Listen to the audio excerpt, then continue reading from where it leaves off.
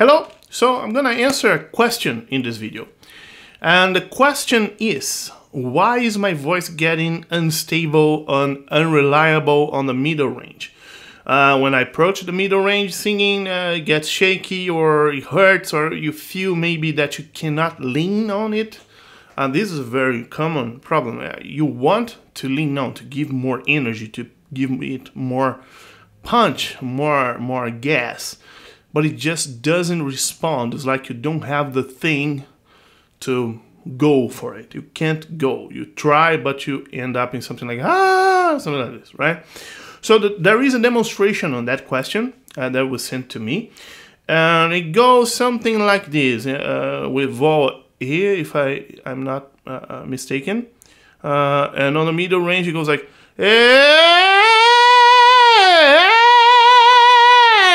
kind of like this, kind of shouty and very open. You can hear that the quality gets super bright on the upper range. And the complaint is that you can do the slides, the sirens like this without breaking. But when you try to sing with that quality, something goes like, well, I love something like that. And it's shaky, it's not reliable. So what the hell is going on? And I know this is a common point for a lot of people. That's why I'm addressing it, okay? So here's the deal. There are lots of things that our larynx can do with our vocal folds, right? The vocal folds themselves are a muscle, so they can coordinate in a certain manner. And there are muscles all around the larynx that bring them together, stretch them to rise the pitch, open them. There are different muscles that change the closure coordination slightly. So it's a very complex motion. And what's going on in there? Well, first let's talk about the sound, right? What's going on? What is this sound that we are hearing?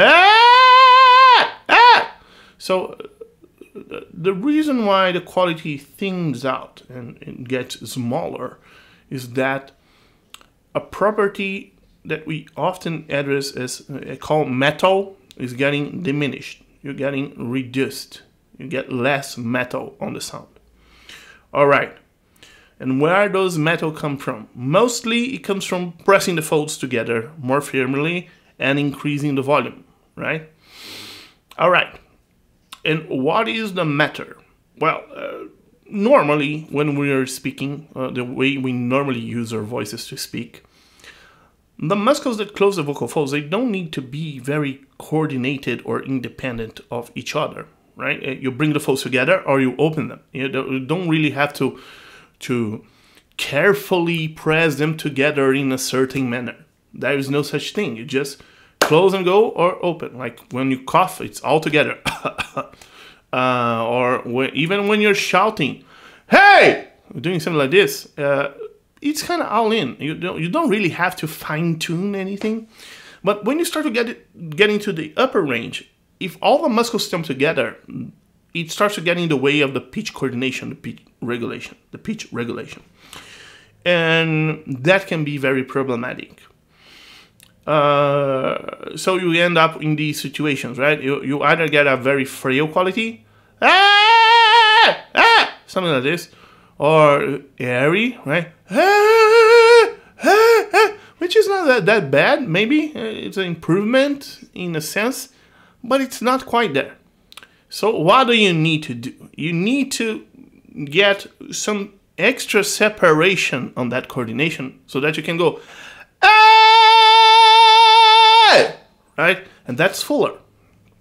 The reason why it's fuller is that I'm using some of the muscles that bring the folds together are active, and the one that's on the body of the folds is not as active as it could be, right? And it can be heavier. It's possible to coordinate things in a even heavier manner.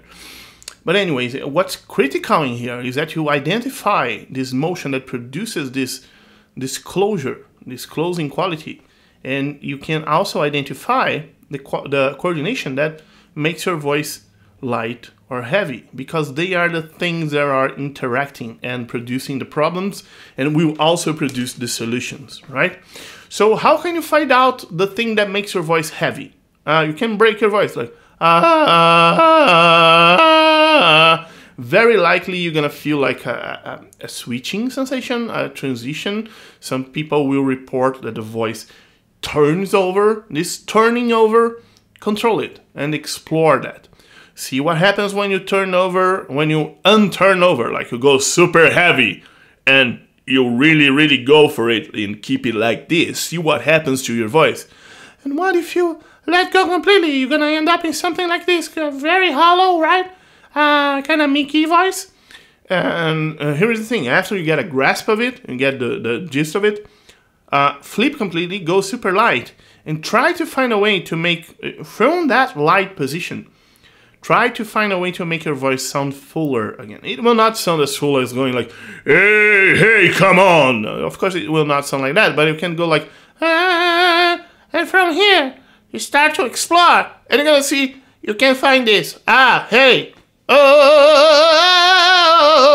And it's not the prettiest quality in the world, I know, but it will allow you to work on this independent control. This to me is very important to achieve freedom and to be able to explore things. For example, a critical element that I consider a milestone on training is learning how to cover properly, getting to the middle range and getting something like this, right? And that involves lightening your voice somewhat so you get to a lighter quality, but you don't let go completely, and keeping a very high, or as high as you can, in level of closure, of metal on your voice. And these things, they are hard to adjust, although trying to go in that direction and the sound will move you towards that. So that's why it's important, actually. But if you have this control sorted out, it's much easier for you to train that. Otherwise, it can be very frustrating. I know from experience.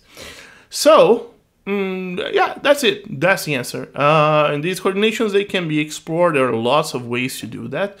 I'm not getting to the nitty-gritty details here, but that explanation that I gave on the breaking and exploring those limits can be very fruitful. You can even, in the same way that you found a lot of metal with the lighter possible voice like this, you can also exaggerate it and use a lot of weight, and you're gonna get a very different voice, which is also very useful depending on what you want to do. I think this is very easy to see, I believe. Yeah. That's it. I hope it's clear. If you guys have any other questions about it, I'll make another video. Let me know. And yeah, see you.